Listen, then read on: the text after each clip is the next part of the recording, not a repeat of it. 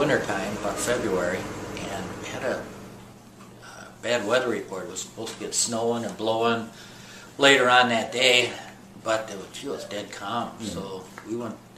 I think all the boats went out.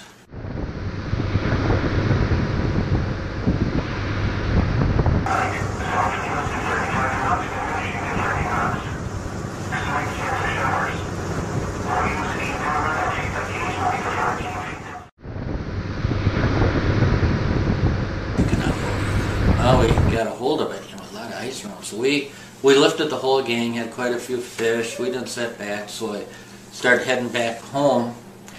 And gee, I was hoping I'd run into ice pretty soon because I didn't want to. It was southeast wind. About halfway? Yeah, we're halfway. Are they nice fish? Yeah. Yeah, we haven't lifted. We're loading another net on the other boat. What?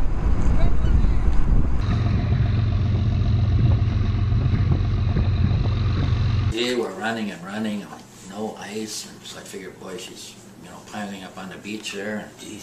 Anyway, it would start getting dark. It was snowing. You couldn't see nothing, and I run the timeout, and I thought, gee whiz, I don't hear the horn, so I don't know where I am. I can't see land. I don't want to go in any farther because the water was showing up pretty good. So I got the Collenberg off, stuck my head out the hatch, and I could hear the foghorn to the south of me.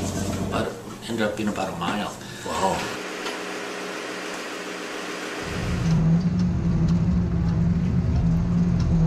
So anyway, I thought, well, that I was in heavy ice there, and I thought, gee, I guess I'll go back to where I can, I'll start hearing the horn when they get just about straight off it. I'll try making a shot straight in. But then I was looking around, it was getting dark, it was snowing, it was blowing.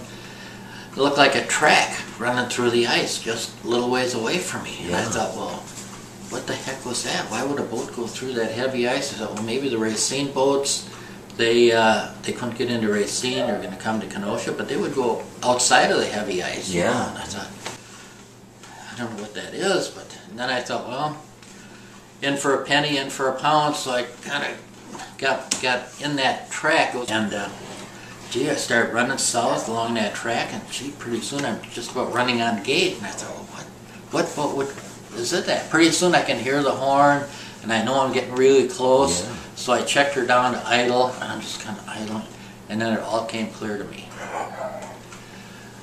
Southeast wind, it was pushing that ice along the breakwater, and it's going on each side of the breakwater, just as if a boat went through there. So I just ducked in and got in the piers there, but I thought, gee, I was going to have to spend the night out there.